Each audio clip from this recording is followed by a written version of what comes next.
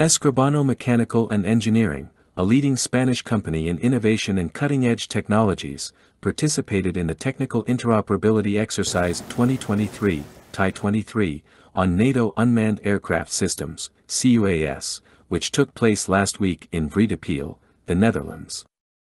Organized by the NATO Communications and Information Agency, NCIA, in cooperation with the Ministry of Defense of the Netherlands, more than 50 companies and organizations participated in the exercise from 12 to September 22, 2023. Only 3 Spanish companies participated: ART, Indra and Escribano MNE. Building on the achievements of TIE22, the aim of this new edition was to continue the efforts and further address the interoperability of CUAS systems in scenarios relevant to NATO operations. During the live test exercise, companies and organizations communicated and worked together to ensure that NATO nation CUAS can protect NATO airspace from unauthorized drones. At a crucial time when the important role of drones in the geopolitical arena is being highlighted, it is a priority for NATO to ensure its unmanned aircraft systems capabilities and operability. Guardian 2.0, the 100% Spanish anti-drone hard-kill solution. Escribano MNE participated in TIE23 with one of its most recognized remote stations, both in the terrestrial and naval domain, the Guardian 2.0.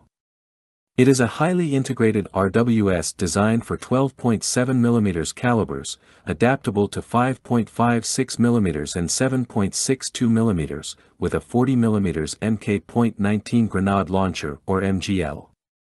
It is also a dual-axis, gyro-stabilized RWS capable of day and night operation and can be mounted on various platforms or vehicles. Last July, the company demonstrated the effectiveness of Guardian 2.0 as a hard-kill threat reduction system in an exercise conducted at the El Arenacillo Experimental Center, CEDIA, in Huelva, Spain. Guardian 2.0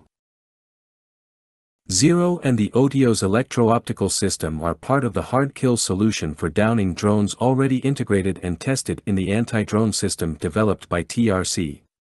This anti-drone system, also 100% Spanish, incorporates intelligence and artificial vision to automatically detect and identify possible threats, thanks to the high-frequency detection devices developed by TRC, as well as to inhibit them.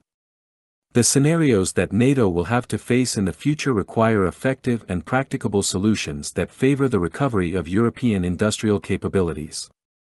This is where this 100% Spanish system is positioned as one of the most advanced, versatile, and economical alternatives, since it is based on cutting-edge technology that allows the use of equipment and ammunition already in service.